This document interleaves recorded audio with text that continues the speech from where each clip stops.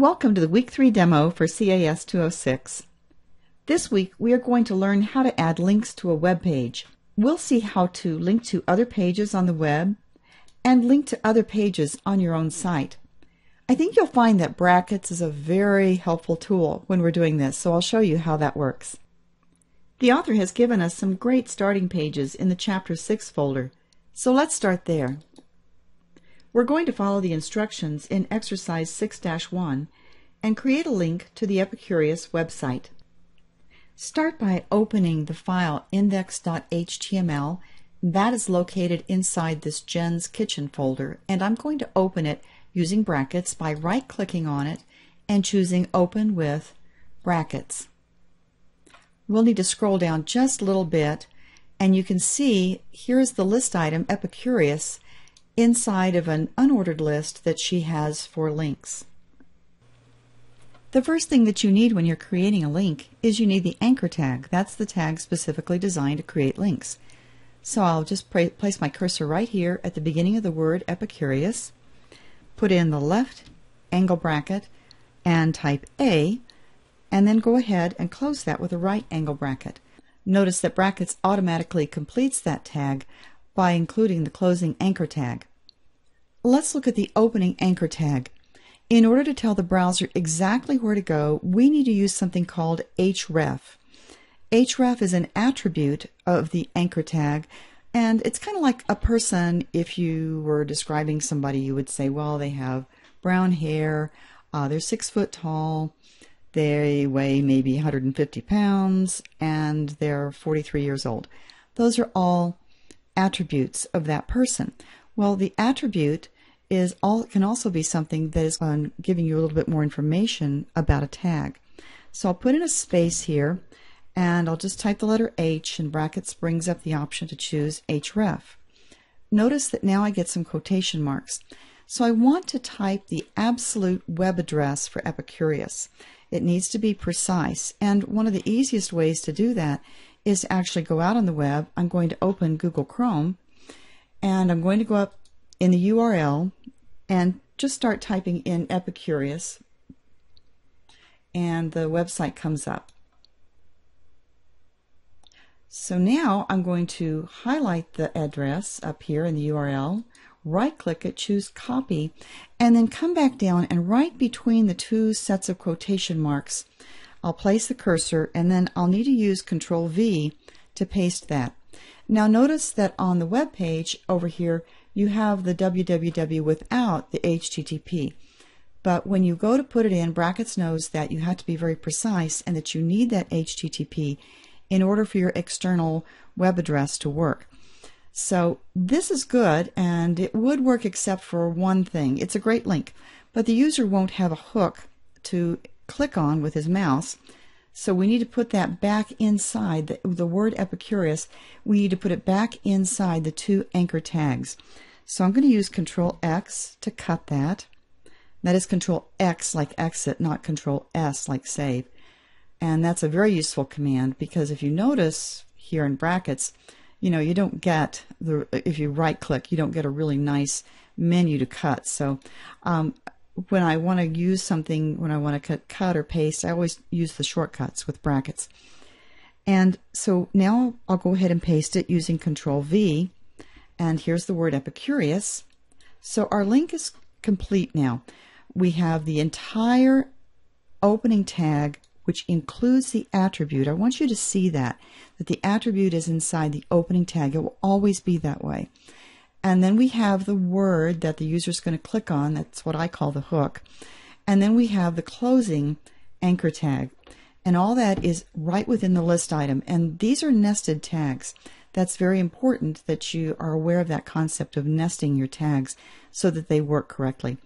I'll go ahead and save this using Control S. I'm going to close Epicurious up here. And I'm going to use the live preview, which will launch Jen's Kitchen. And notice now that Epicurious has a link. It didn't before. I could have shown you that, but I think you can see that. I'll click on it, and it goes directly to Epicurious. Let's go on to Exercise 6-2, where we begin to create internal links that help the user navigate from one of your web pages to another page within your same site. I'm going to open about.html by right-clicking it and choosing Open with Brackets. Then let's go ahead and click Live Preview, and you can see the page open. The task for exercise 6-2 is to take this text over on the right side back to the home page and turn it into a link that will take the user back to index.html, which is your main page. Over on the left, let's find that text back to the home page. We'll put the opening anchor tag, close it, and then we'll go ahead and go back inside the anchor tag, do a space, and then the H, and choose href. Now, look at what Brackets is doing for you. You've got a menu that has 2 folders and 2 web pages. You can go to any of those links, and we'll learn more about going to folders in the next lesson. But for right now, let's simply choose index.html.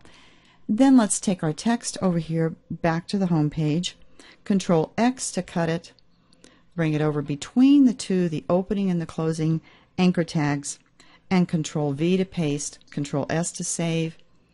And over on the right, you see that we've got back to the home page. It's a link now that we can click, and it'll take us back to index.html. Now we're ready for exercise 6-3, and we're going to learn to link one directory down. I've got index.html open here with a live preview, and we're going to highlight this text for the tapenade olive spread. Our task in this exercise is to go ahead and create a link that will take us to the recipe for that. So over on the left, at the beginning where it says tapenade olive spread, let's create our opening tag and A for anchor, close that, and now come back inside, space, get the href. Here we have a list of menu items. Again, we've got the images folder, the recipes folder, and then the 2 pages. This time, let's choose recipes, and here we automatically get recipes with another folder at the top. We'll look at that in the next lesson. And then here we have the salmon.html page and the tapenade.html. Choose the tapenade.html. Bring our text over, Control X, put the text between the opening and closing anchor tags with a Control V, and now we'll save it, Control S, and there it is. When I click on the tapenade olive spread, I get the recipe. I think you could probably figure out how to create the link for linguine with clam sauce on your own, but let me just go ahead and go through it for you really quickly. We're going to take this text, linguine with clam sauce, over here on the right, and we're going to make a link out of it that will take the user to the recipe. On the left, I'm going to go ahead and start creating the anchor tag just the way we have, with the A, and come back and put in the href. Now we have images and recipes. Let's click on recipes, and again you see that we have this folder at the top, and that's where the linguine with clam sauce recipe is. So I'll click on that. Now you see we have a higher folder, then the folder down below that, a subfolder, and then we have 2 recipe.html pages, couscous and linguine. We'll choose linguine and bring our text in, Control X, bring it between the opening and closing anchor tag, and Control V, save it, Control S. Now we have the link for linguine with clam sauce that goes down the 2 directories for us. Brackets really did all the hard work. The last thing we're going to look at is how you create a link that goes up a directory or 2 directories. We'll do this by looking at the linguine. Let's right-click on it and open it with brackets. Choose Live Preview. And I'm going to scroll all the way down here, and you can see at the very bottom it says back to the home page. We want to create a link from the linguine with clam sauce recipe all the way back to the home page. So over on the HTML page in brackets, we see this text that says back to the home page. And what we're going to do is we're going to go ahead and put our anchor tag there, and then come back and choose href. Now notice that I only have choices in brackets for the couscous and the linguine, and that's not really helpful. But from your text you learned that you can navigate up a directory by using ... and then a front slash. Notice when I get ... and then a front slash, I now get a folder. This goes up a directory, and remember in that directory up above it there were those 3 items. There was the pasta folder, and then there was the salmon, and then there was the tapenade. So we need to go a folder up, and so we're just going to simply click ... front slash again, and now notice that our menu choices include the index.html because brackets is automatically navigated up 2 folders for you. We'll choose index.html. Then we're going to take this text back to the home page and bring it between the opening and closing anchor tags. I'll save this, Control S, and now you can see over here on the right it is a hot link. It's ready to go. I'll click on it, and now we're back up to the very beginning, index.html. The author also includes an explanation of how to create a path that is relative to the site root. And to do that, you would simply put that front slash, and that will create a path that is relative to the site root. However, it won't work on your local computer. It will work when you load this web page up to your web server. So that's just something to keep in mind.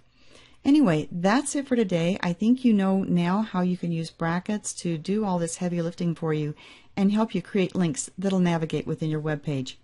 Have a great week, and we'll see you next time.